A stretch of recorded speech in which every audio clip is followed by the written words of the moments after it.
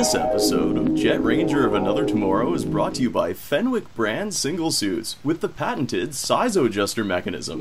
One size really does fit all.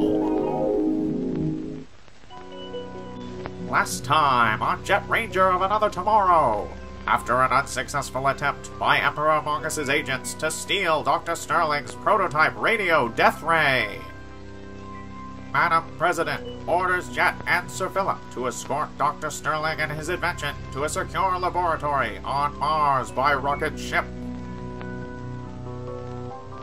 Anxious for adventure, little Billy snows away. Emperor Mongus of the planet Zongolia, having learned of the plan to move the radio death ray, instructs his henchmen to intercept the device. And now, brace yourself for more thrill-crammed action in this chapter of Jet Ranger of Another Tomorrow!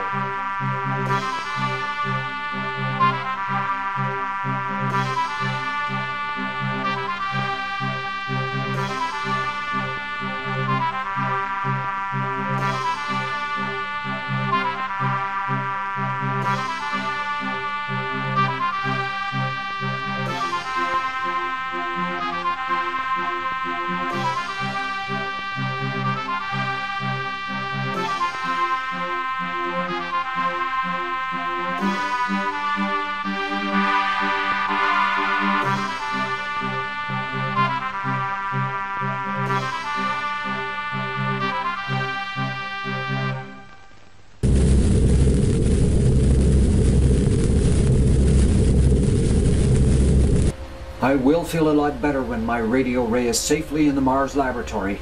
Don't worry, Doctor. We'll be there in no time.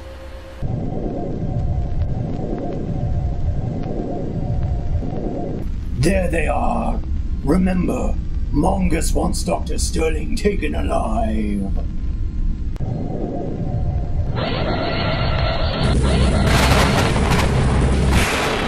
What was that? We're being attacked by Mongus' rockets. Hold on tight.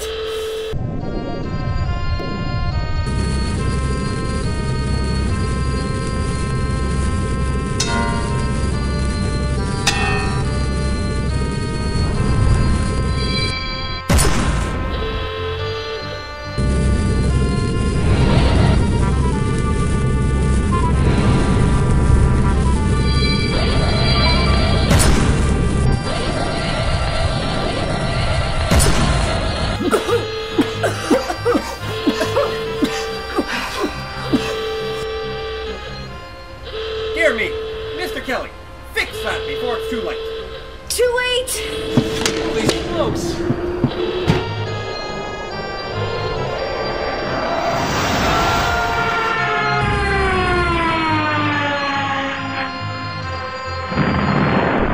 You fool! Emperor Mongus wanted him taken alive. Take us down, and you had better pray that there are survivors.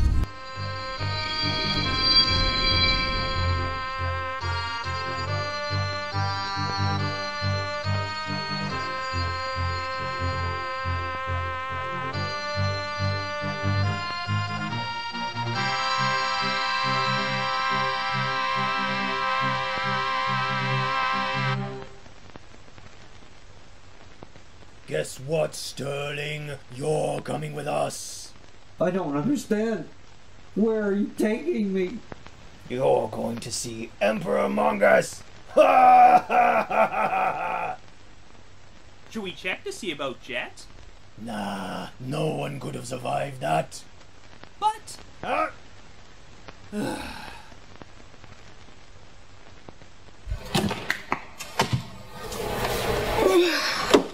Are you alright, my dear? I'm fine. Where's Dr. Sterling? Mongus's soldiers took him.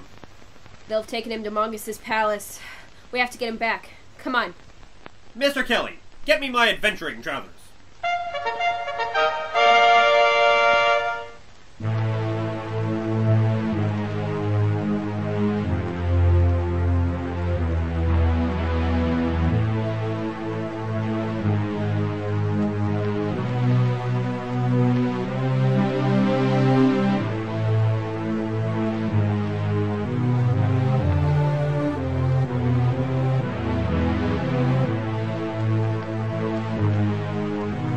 Hail, Mongus! Ah, Captain Zorgo. What do you have for me? My liege, I have brought you the Earth scientist, Dr. Sterling, as you ordered. Well done, Zorgo. And what of that meddlesome Jet? Jet will be troubling you no more. I have finished Jet for good. Of this I am 98% sure. Excellent. What do you want with me? You, my good doctor, are going to my laboratory, and you are going to finish your radio death ray for me. Then I will demonstrate its power by using it to destroy the city of Montreal. Never! I built the radio ray to benefit humanity, not to destroy it. Oh, I think you'll change your mind. Captain Zorgo, take him to my laboratory and have him fitted with a hypno-helmet. No! Not the hypno helmet! Anything but the hypno helmet! No, not that!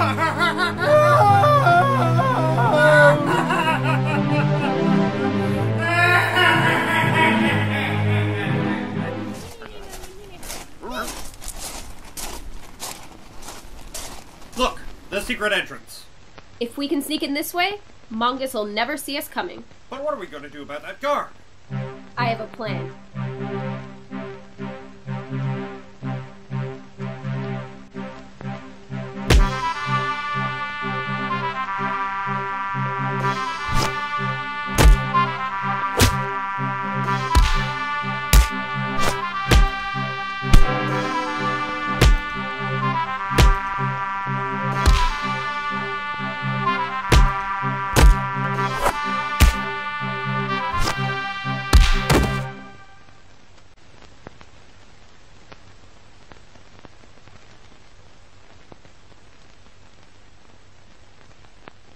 Are you all right? Oh, Jet, I was so worried for you. I wanted to help, but I must have been knocked over in the fight. Sure you were. Well done, Mr. Kelly.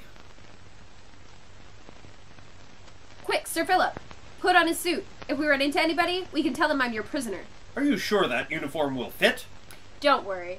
All Fenwick brand single suits are fitted with a size adjuster mechanism. So one size fits all. Exactly. How convenient.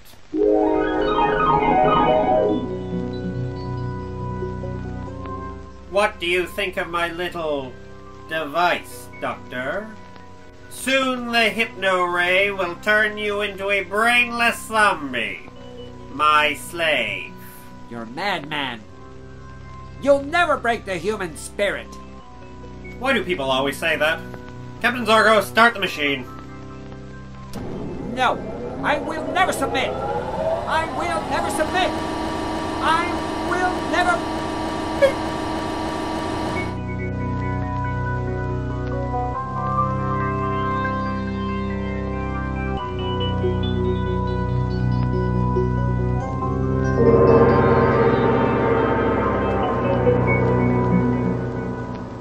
Who is your master? Emperor Mongus.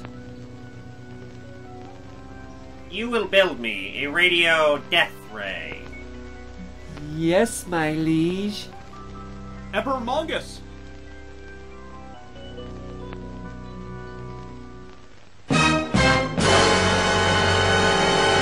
That's impossible! Or at least, highly improbable. You fool! You have failed me again. And I do not tolerate failure. No, my liege. Please have mercy. I have no mercy.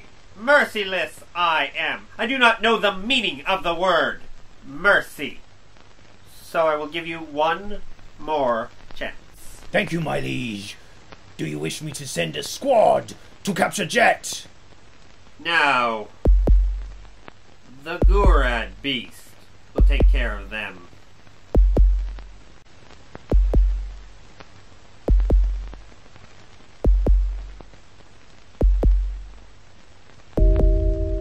Mongus's palace should be up ahead.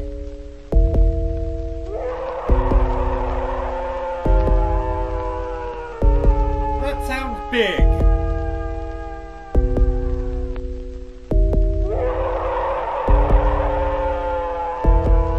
Does he do that a lot?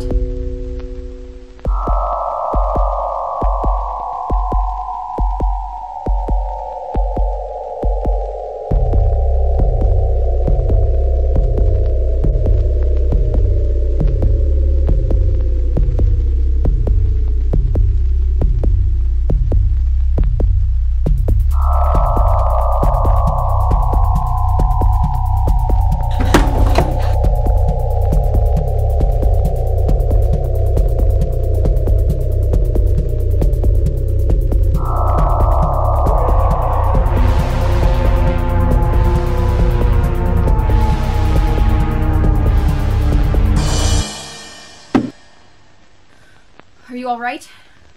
What happened? You fainted again. Oh, how frightfully absurd. Whatever happened to that odious monster? Even the most deadly beasts are vulnerable to a pointy stick. Come on, let's get out of here. One moment. This cave floor is frightfully filthy. Mr. Kelly, my lint brush.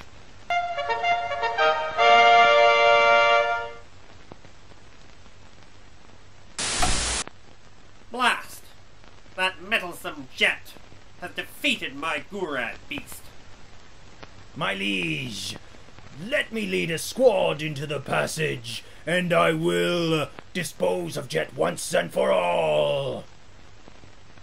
No, I have a much better idea. We will let them come right into the palace.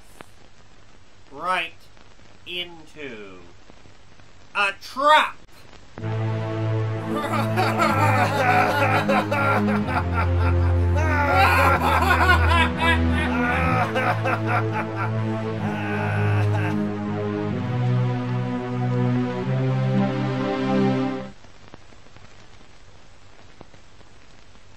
It's quiet.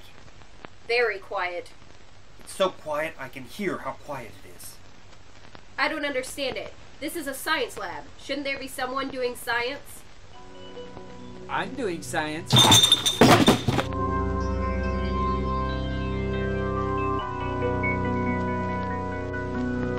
Dr. Sterling, are you alright?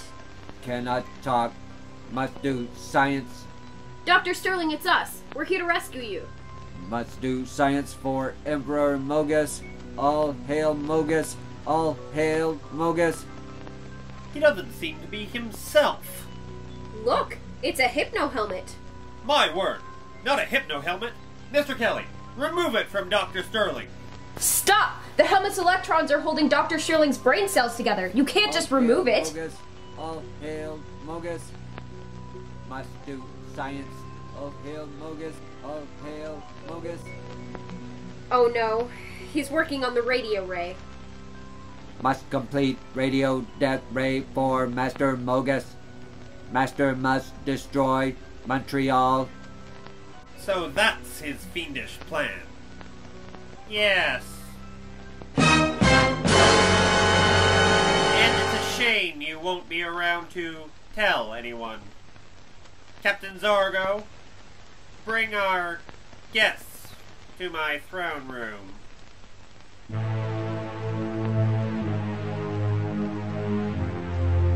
Welcome to the planet Zongolia, Jet.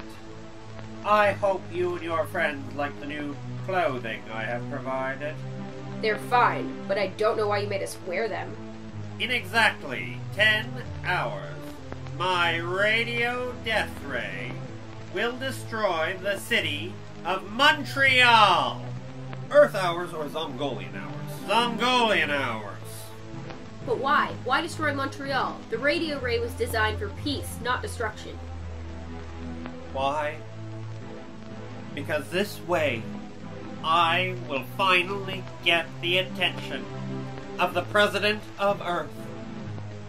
That delectable temptress, Vivian. This is awkward. And by get her attention, I mean get her to realize the power that I wield. and that if she does not surrender the Earth to me, I will destroy city after city until the entire planet is reduced to rubble.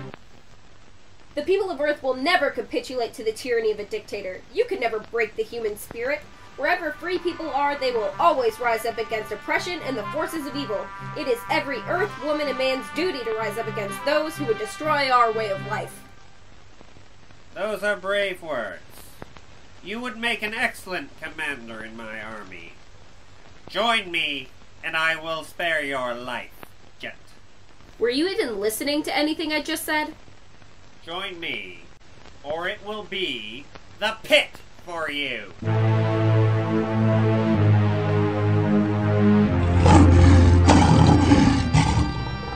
I would rather die than join you. Very well. You have made your choice. Throw her in the pit.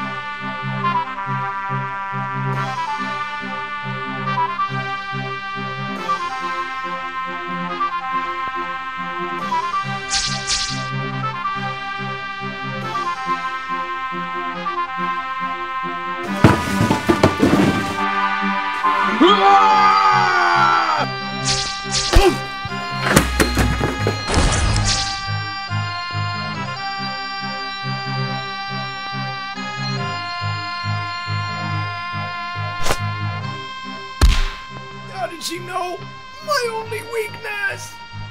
Get her, you fools!